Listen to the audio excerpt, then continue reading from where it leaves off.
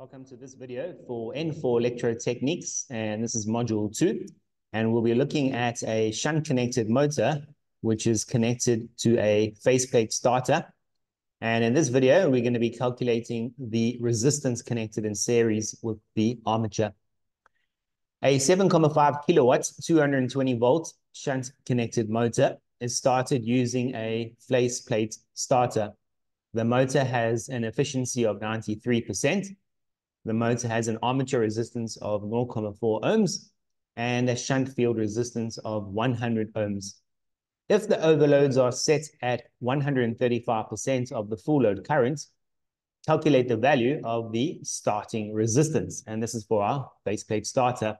Now, before we start the calculation, just a quick reminder for a shunt connected motor. The field winding is connected in parallel to the armature. Current is drawn from the supply. The armature draws armature current, and a small amount of current goes through the shunt winding. We have some armature resistance inside the armature, and our shunt resistor is called our shunt. A reminder of the construction and operation of a faceplate starter.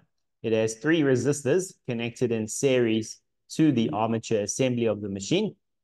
We have the position arm, which is in the off position.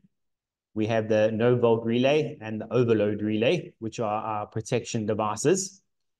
Then you'll notice that we have this armature assembly connected in shunt because it's a shunt motor. So to limit current at start, we need to determine the value of these resistors connected in series with the armature assembly. So let's just simplify this by drawing our 3 resistors that we need to calculate. And this is connected in series to the motor armature assembly, and your armature is drawing armature current.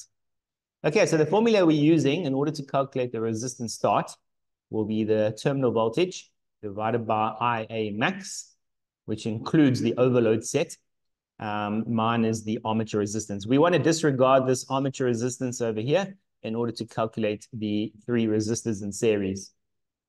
Okay, so how are we going to do this? You'll notice that we are given an efficiency of 93%. So in order to calculate the input power, we take the output power of 7.5 kilowatts multiplied by 1,000, divide by 0.93, and that gives us an input power of 8,064.516 watts. The input power is larger and the output power is smaller. Now that we have the input power, we can go ahead and calculate armature current under normal operating conditions. And for a shunt motor, IA is equal to IL minus I shunt.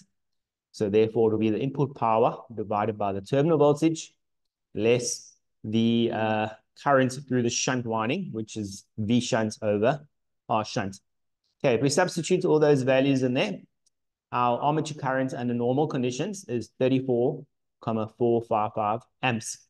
But you'll notice we need to substitute IA max. So what is the maximum amounts of current that will pass through this armature assembly?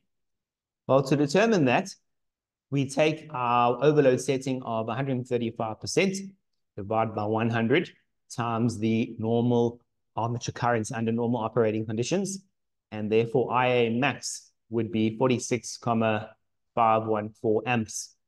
Now we can go ahead and substitute all these values into our formula.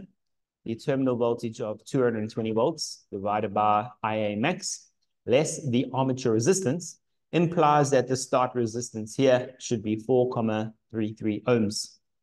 Okay, thank you very much for watching this video for Electrotechnics.